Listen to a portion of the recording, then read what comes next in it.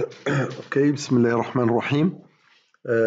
Today I will start talking about a new topic in our client server architecture and systems. This is the topic of multi-threading. So we'll talk about multi-threaded client server. And here is, I'll just show you, there is this tutorial.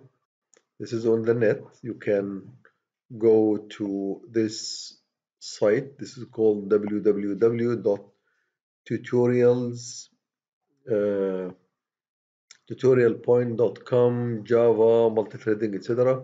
And you will come here to the Java multi-threading system. What do we mean by threads or multi-threading? What is this concept about multi-threading? You have heard about that in operating system courses, of course. I'm not sure if you have written any code with multi-threading, but let's try. Here is what we mean by multi-threading. This is, of course, we are talking Java, but in general, this applies almost to any system. So Java provides built-in support for multi-threaded programming. Now, what is multi-threaded program? A multi-threaded program contains two or more parts that can run concurrently. Concurrently means at the same time. They are in parallel. Two or more parts, they run in parallel. Each part of the program is called a thread. Each thread defines a specific path of execution. Usually a thread provides computation. Both threads provide the same type of computation. Let me explain what I mean by that. What I mean by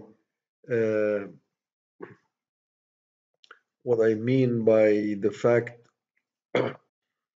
let's see. Here is, let's say, a thread, or let me put it this way. This I will call this thread 1, and I will call this thread 2. So there are two threads. Now this one, this has a path of computation. It computes something, and this guy computes the same thing but at different pace. So this one makes computation, let's say both of them makes, let's say, multiply x times y, and this one also makes the same thing, multiplies x by y. But for example, at one point this thread receives x to be 2 times 3 equals 6. This guy receives different input, let's say 3 times 4 equals 12. Then this guy takes 5 times 21 equals 105. And this one takes, let's say, 4 times 4 equals 16, and so on. So, so these are two threads. They do the same computation, and they run on the same system.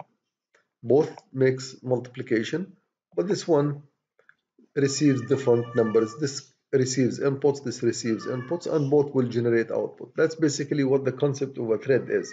So a thread in reality is a piece of the code which runs concurrently with another one, and these two pieces or two threads, they, as I said, they make the same computation but at different rates.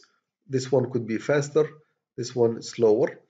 This one receives inputs 2, 3, this one receives 3, 4, and so on. That's how the concept of the thread. Now, why do we need multi-threading? So multi-threading, as we said, it's a specialized form of multitasking. By multitasking we mean different tasks are being computed at the same time concurrently. Multi-threading requires less overhead than multitasking processing. So a thread probably needs very small memory, very short CPU cycle, and so on. I need to define another term related to thread, a process. Usually in operating systems like in Unix, they use the word process, which consists of the memory space allocated by the operating system that can contain one or more threads. The process can have more threads. And a thread cannot exist on its own. A thread has to exist as part of a process. It must be part of a process. And a process remains running until all of the non-daemon threads are done executing. Let's say assume I have process 1 has created thread 1, thread 2, thread 3 to execute, and let's say each one of them makes multiplication or division or subtraction. So P1 ends only when T1, T2, and T3 terminate. As long as any one of these threads is active, P1 continues to remain active. That's in general. So why do we need multithreading? Multithreading enables us to write very efficient programs that make maximum use of the CPU because idle time can be kept to a minimum. Remember, if I'm running a process, two processes, one process at one point of time can wait for some paging or so for some input output. So the second process will be waiting for too long time. But if I run the process as the threads, and the threads they do very small computation and go back in the cycle, then I can run more threads and more processes at the same time. So one server with, let's say, many clients could be many threads. The here is what we call life cycle of a thread. A thread goes through various stages in its life cycle. For example, a thread is born. I create a thread. I start a thread, start it running, and the thread runs, and then the thread dies. Following diagram, let's show what we mean by that. This is let me increase this guy so we can see it. This is the life cycle of a thread. So here, this is my thread, it's a new thread. Then the program starts the thread, so I start running, so it's runnable now. Runnable means it can run on the CPU. Here it can be waiting, let's say the thread wants to read from a file and the file is being brought from the disk, so I'm waiting for it. I can be timed waiting, which means I sleep for 5 milliseconds and then run again, and then the thread can terminate. So it's terminated. So when you kill the thread or it's done, it's complete, thread completes its task and it's terminated.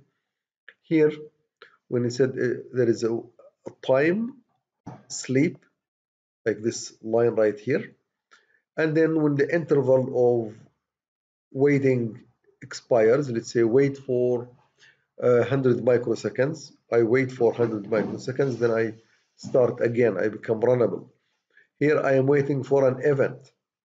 Okay, let's say wait lock, so I am being locked for until I get some data from outside or until I get attention from the printer, for example, and then I get signal to start again. So I go back to runnable. So this is the life cycle of a thread.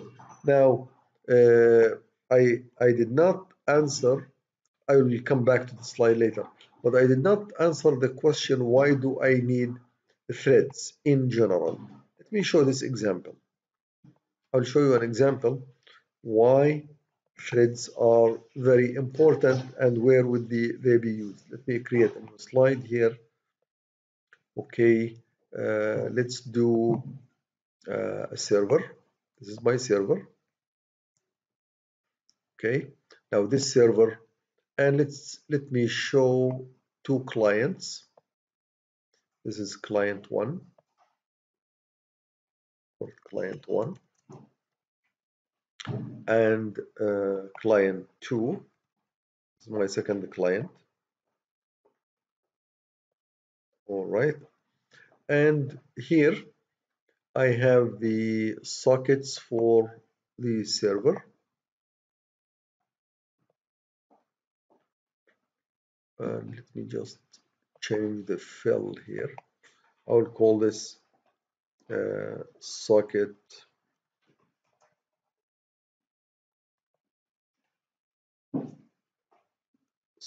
client 1 and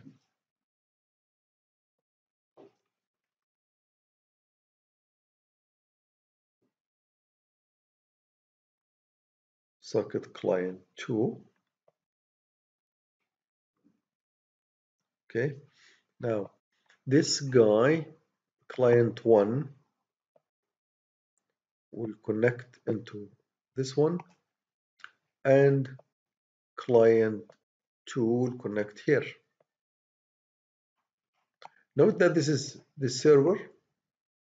This is my server. Let's say the server is a database server, DB server. So I have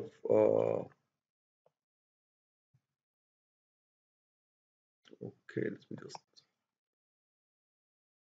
So this is a database server, and let's say client 1 is already connected to the server, client 2 is already connected to the server, and at some point of time, client 1 makes the request.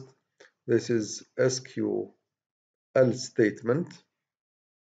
Let me put it this way. This is pseudocode. Select star.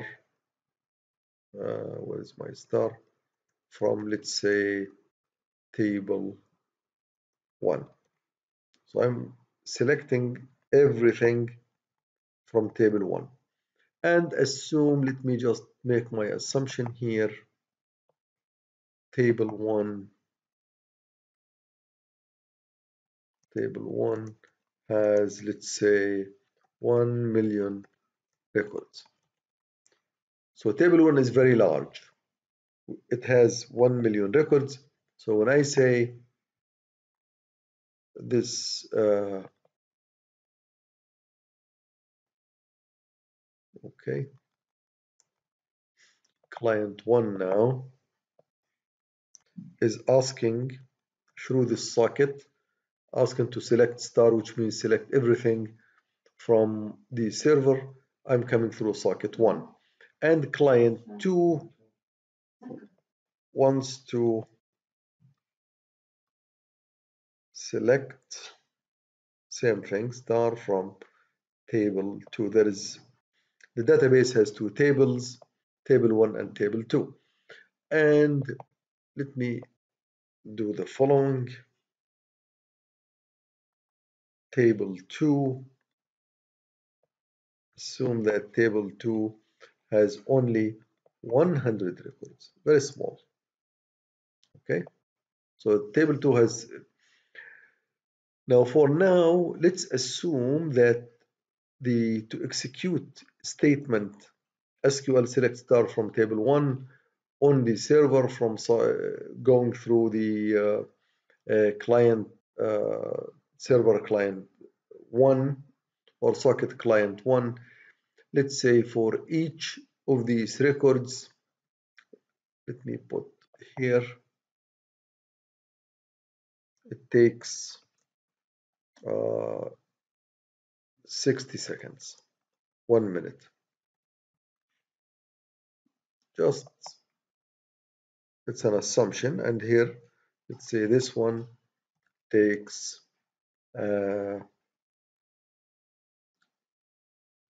2 seconds to execute. This one takes 2 seconds, this one takes 60 seconds.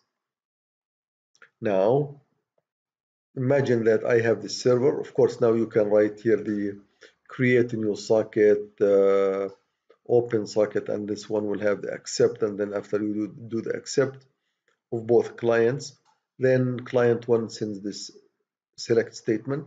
Now, while while the client 1 is being served by the server, client 2 has to wait. So this is the sequence of the clients, how it will go. Let me put the sequence here. This is client 1 executes,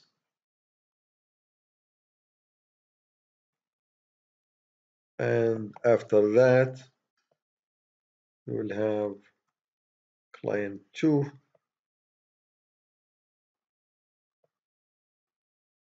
executes.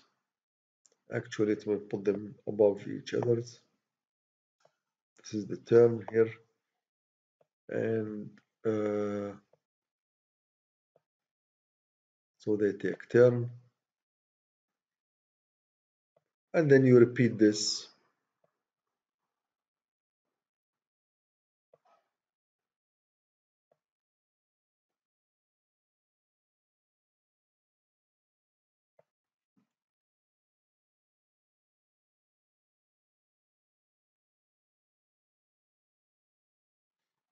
Okay,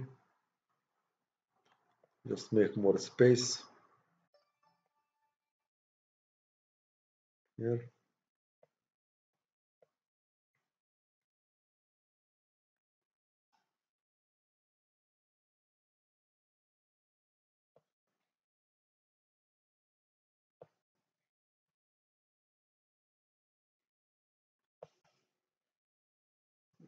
Okay,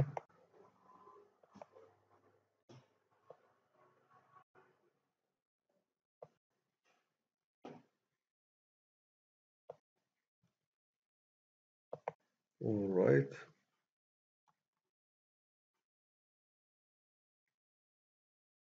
Okay, I'll show what I'm trying to do in a second.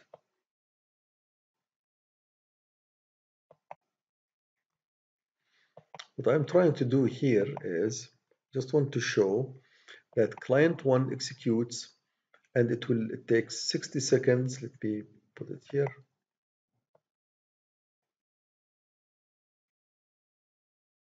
Actually, it's take the whole thing.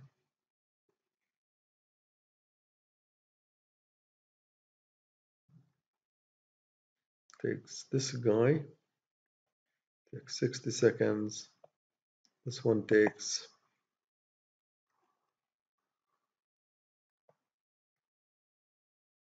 2 seconds. This one takes 60 seconds. And this one takes.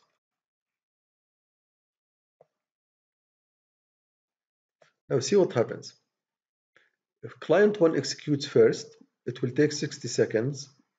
So client 2 will be waiting 60 seconds until client 1 finishes. Then the server can provide service to client 2. Although this is access to the database, the database is not too busy. Client 2 is waiting for client 1 to finish. It only takes 2 seconds to run. It gets its data and come back. Now client 2, assuming there is a loop, going back to client 1. Client 1 executes 60 seconds, and client 2 executes for 2 seconds. So what's the result? The result is I have here client 1 consumes 120 seconds, which are 2 minutes. Client 2, 4 seconds of execution. However, client 2 ends up waiting for client 2 to finish. It will wait 122 seconds before it can finish. Actually, 124 seconds for client 2. So why? Because client 2 has to wait for client 1 until it finishes in sequence. So the multi-threading, now we can solve this problem. How do we solve this problem? Let's see. So let's duplicate this slide. And so this is my slide now. Instead of client 1, I will call this is a client 1, this is client 2.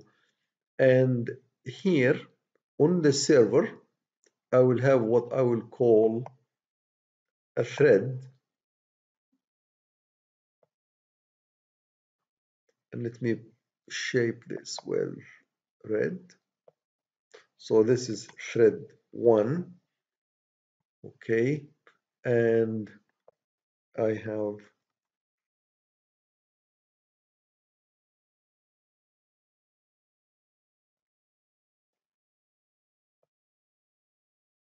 this is thread 2. So I create this thread 1 is connected to the first socket.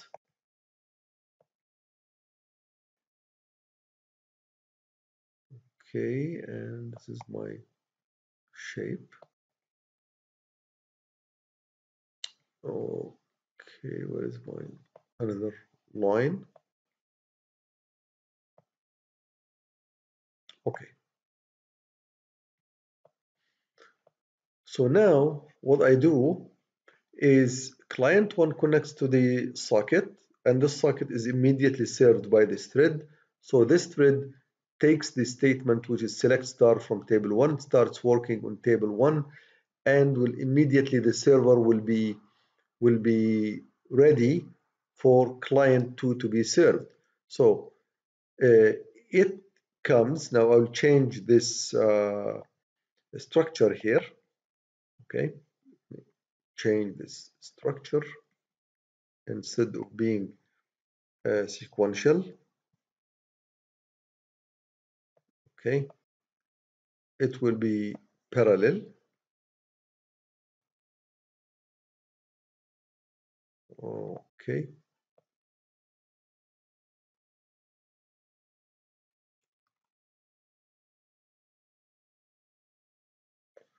and I will delete this guy from here and delete this one. This goes up. This is client 1, and here is my client 2.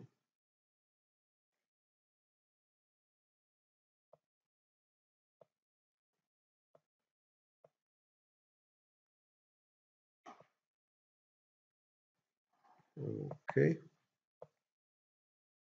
and this is my another client 2.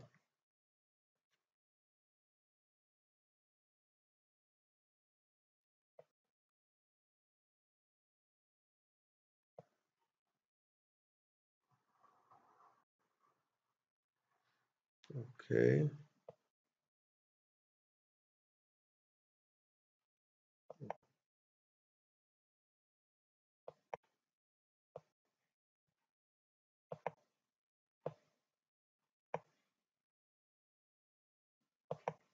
okay, this terminates. Let's terminate this guy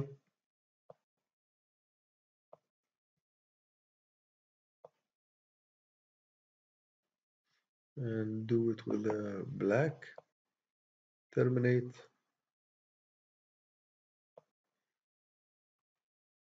Terminate.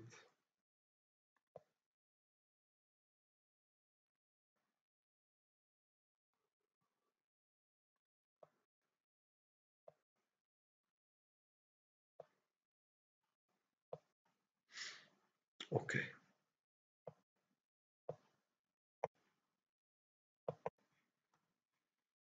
So now note that with this thread, with this implementation, what I did, client 1 now, client 1 goes to the server through the socket 1. Thread 1 will take care of this statement. It will read it using the in and out. I'm not going through the syntax of the language here. I'm just saying that thread 1 will take the statement. It will go to the table which has 1 million record, and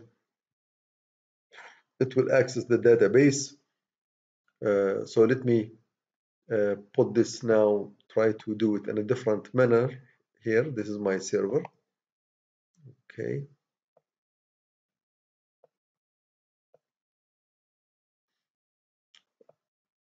Okay, the server database, I will delete this and I will build actually the show the database how it looks here. Let me select what is my database view. Okay, it's something like this.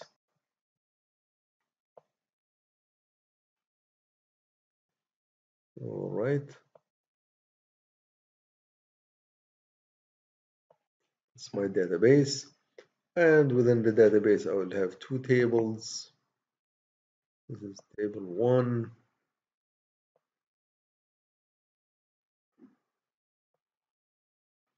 This is table 1.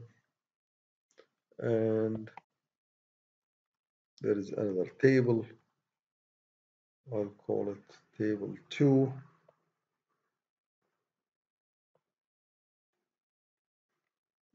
Okay.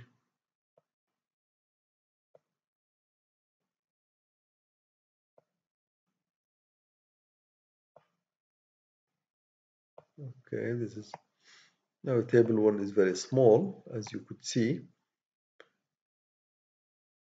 And this thread now will access this database at table 1.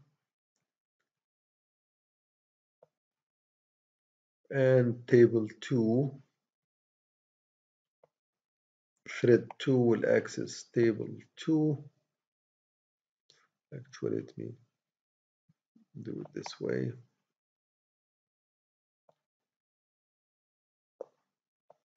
Like this.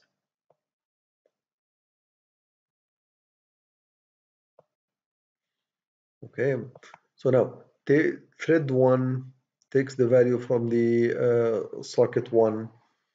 It takes the select from table 1, it goes to table 1, and it starts executing. And similarly,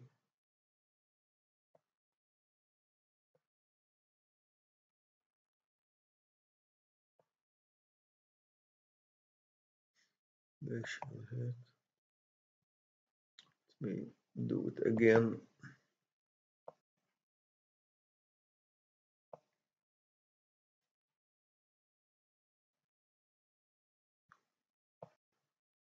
Okay. So this is thread 2 actually.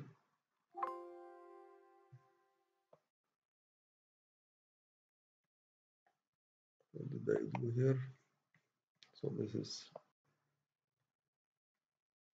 thread 2 will access table 2. This is table 2.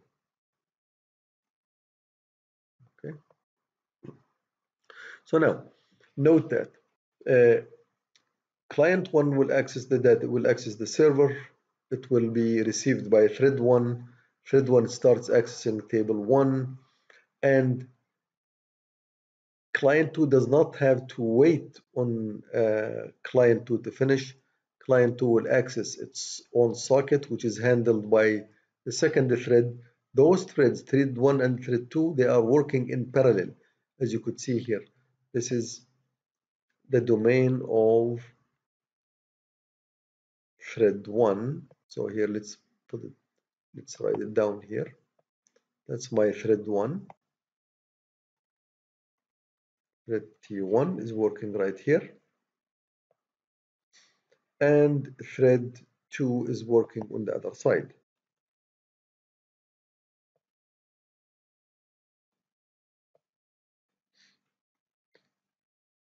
So note the difference. Thread 2 will execute the statements coming from client 2, and it will take 2 seconds plus 2 seconds and 4 seconds. Thread 2 will be done and it will terminate. Thread 1 will take 60 plus 60, 120 seconds, but that's normal because the SQL statement is very large. It's not because client 1 has to wait on anyone else. So in parallel, client 1 will finish the execution in 60 plus 60, 120 seconds. Client 2 will finish its execution in 4 seconds. Now client 2 can do whatever it wants during this time. This is the value of the multi-threaded system. That's the main value, because I allow thread 1 to handle everything that comes through the socket. I allow thread 2 to handle everything that comes through the second socket. So if the second socket SC2 is connected to client 2, then client 2 can freely access the database or access any service by the server. That's the main idea behind multi-threading. You allow things to execute concurrently. Concurrently means in parallel. So I have thread 1 here. This is thread 1 is working at the same time when thread 2 is working. Now, when we say at the same time, I have to be very careful here. I have to create one more slide to show what I mean in parallel. In parallel, unless you have this is a new slide here. All right. Let me show something. I mean here, this is my, I'll call this my CPU, right? And here I will have this thing, I will call it my queue. This is my queue, and I will put it in yellow. And I will have my threads, and this is my server here. Oops. Okay.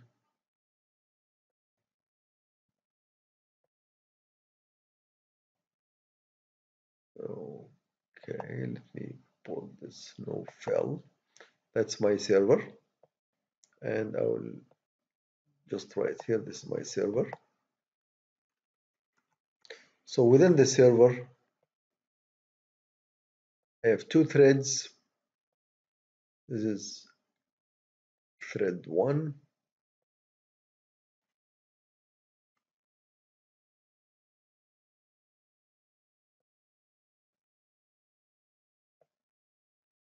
And let me put it in red as I've done before.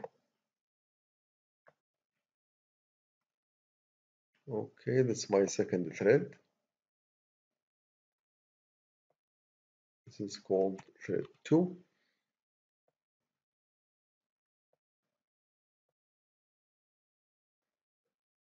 Okay, just make it a little bigger so we can see that.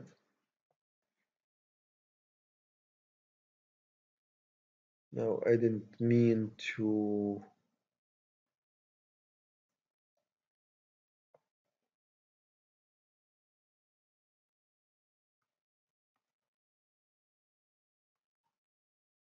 okay, so they are all the same because threads are supposed to be similar to each other. So T1, T2, and this is my, as I said, from my CPU, I get my threads actually. Let me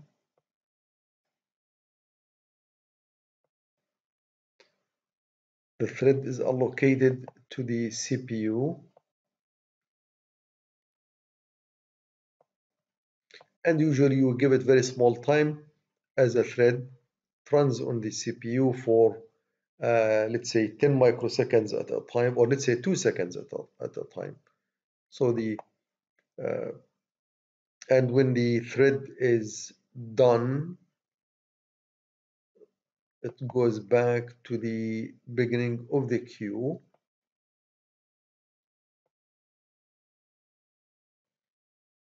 Okay, so this is, so I will give it time, and here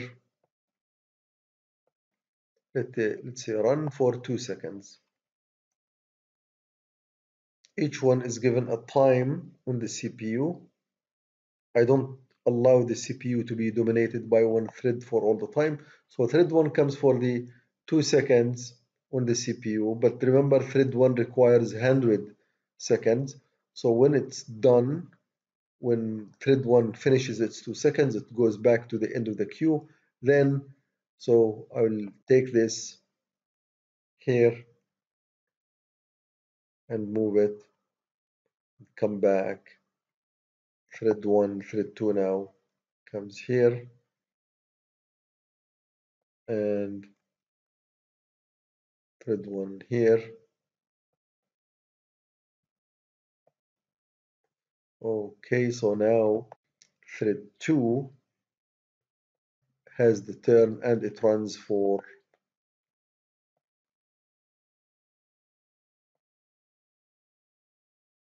2 seconds. So now note that within a small period of time, let's do the execution. Now T1 runs for 2 seconds, go back to queue,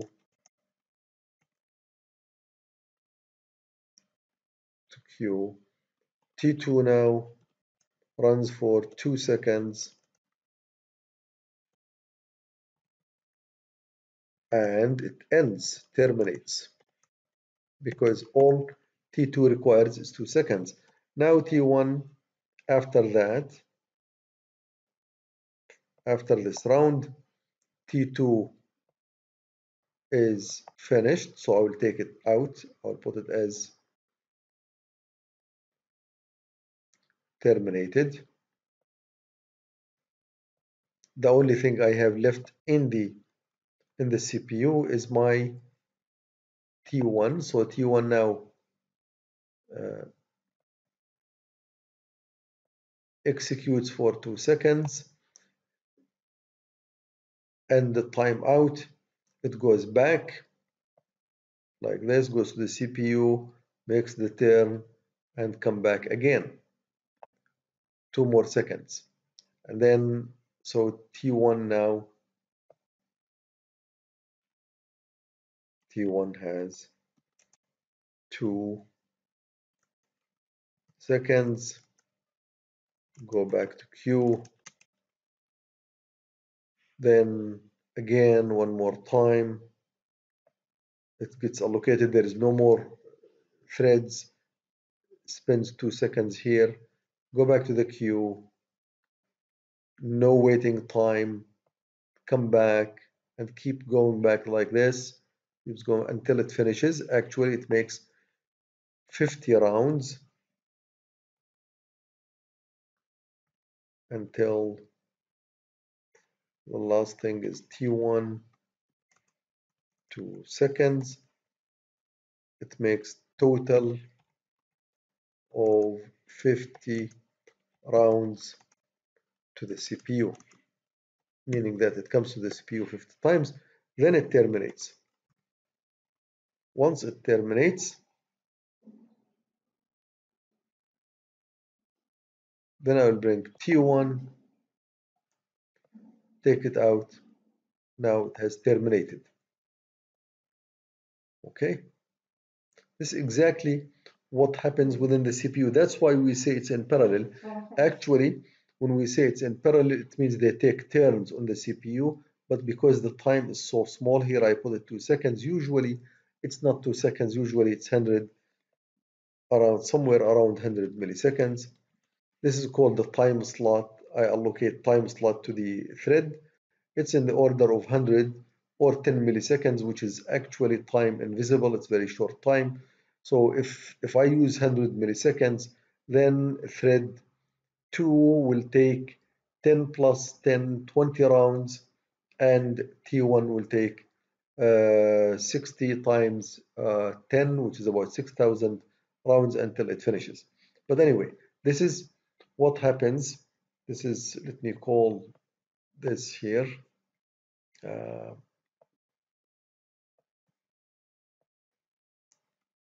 T1 and T2 execute in parallel, means take turns on using the CPU. And let me also write, because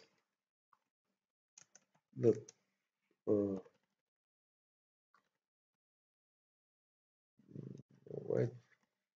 because the time slot is short. In our case was 2 seconds. T1 and T2 seem to run in parallel. Note the word seem to. They don't really run in parallel, they seem to run in parallel. Okay.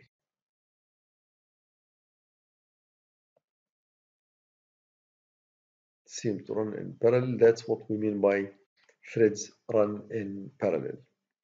All right. Let me stop right here, and I think this should be enough explanation of how threads work and why do we need them. Then the next step will explain how to actually execute, how to create threads, how to run them, and what happens while they are running. And then we will come into a problem. We call it the mutual exclusion or the critical sections within the